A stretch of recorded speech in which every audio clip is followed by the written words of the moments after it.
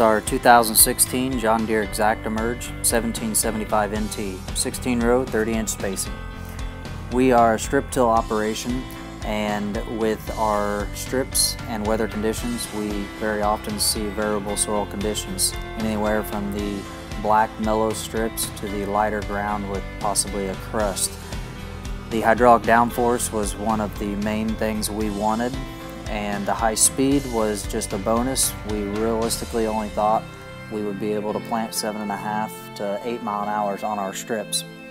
Once we got out in the field this year, we soon realized that 10 mile an hour was not impossible by no means at all. And the results of this planter, downforce, spacing, accuracy, was quite impressive. Coming from a traditional spring downforce planter with the EdgeVac system, it's not really even a comparison with this planter. The hydraulic downforce is instantaneous. It reacts row by row to changing conditions just as quick as you see them, it's reacting. And the monitor, let alone the iPad software, gives you that instant feedback. The consistency and accuracy of the belt system and the metering is very impressive as well. The smaller flats, I did work a little bit to get that higher accuracy on. The results were still extremely impressive once they came up, but on small flats I did see 97.5 to 98, where the mediums and larges was 99 plus all the time.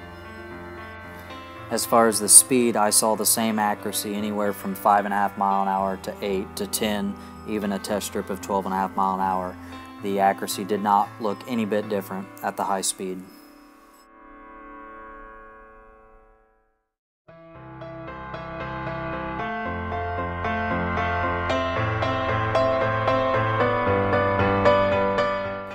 This year, like many others, we did fight weather conditions, and it wasn't uncommon to have fields where there would be damp strips. We ended up putting our Martin spike wheel combo on with the traditional rubber closing wheel and saw very good results. Didn't see any impact with the high speed and it moving the seat.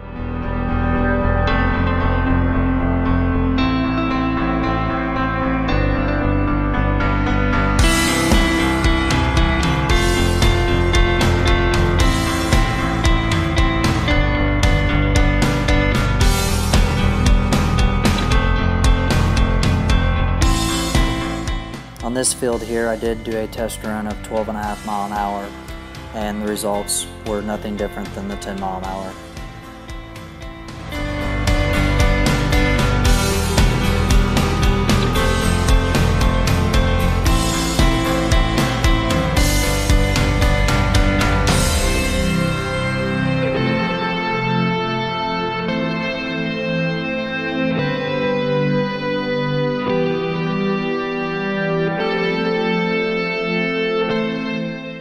We did run SeedStar Mobile this year with the planter, and I found it a very beneficial tool, providing that real-time feedback back to the user. The applied downforce, seeing our sprayer compaction lines in the field and seeing those rows act independently for those conditions, as well as going back later in field scouting, all very helpful and beneficial.